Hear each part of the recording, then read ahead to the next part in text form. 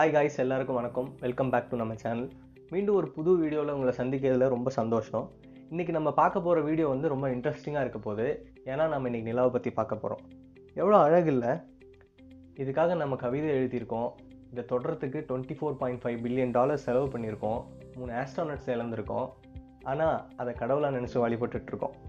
அப்பேற்பட்ட நிலா ஏன் ஒவ்வொரு நாளைக்கு ஒவ்வொரு மாதிரி தெரியுது அப்படின்னு சொல்லிட்டு ஒரு சின்ன ரியல் டைம் எக்ஸாம்பிள் வச்சு பார்த்துடலாம். இந்த ப்ளூ கலர் பாலை எர்த்தனும் இந்த ஒயிட் கலர் பாலை மூணு அப்படின்னு சொல்லிட்டு நம்ம எடுத்துக்கலாம். இந்த லைட்டு தான் சன்னை ரெப்ரசென்ட் பண்ண போகுது. இப்போது பூமியும் சரி நிலாவும் சரி ஸ்பியர்ஸ் அப்படின்றதுனால அதோட ஒரு சைடு எப்போவுமே சன்னை ஃபேஸ் பண்ணிட்டு தான் இருக்கும்.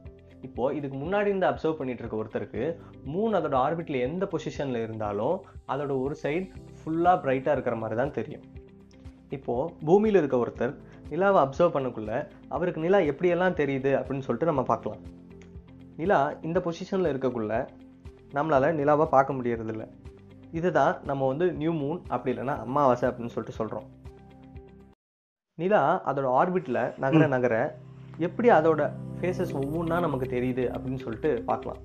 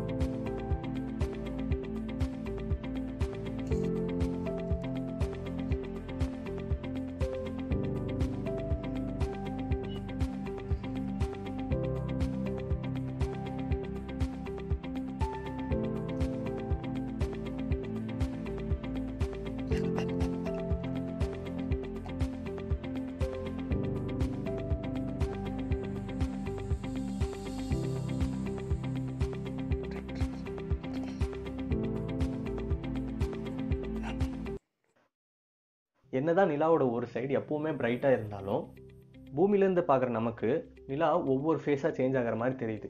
இதுக்கான ரீசன் சன், எர்த் அண்ட் மூணுக்கு நடுவில் இருக்கிற ஜாமெட்ரி தான். நீங்களும் உங்கள் வீட்டு குட்டி பசங்களோட சேர்ந்து இந்த ஆக்டிவிட்டியை ட்ரை பண்ணி பாருங்கள். இந்த வீடியோ உங்களுக்கு பிடிச்சிருந்தா லைக் பண்ணுங்கள், ஷேர் பண்ணுங்கள், கமெண்ட் பண்ணுங்கள். மறக்காமல் நம்ம சேனலுக்கு சப்ஸ்கிரைப் பண்ணுங்கள். பக்கத்தில் இருக்க பெல் ஐக்கானையும் கிளிக் பண்ணுங்கள். தேங்க்யூ.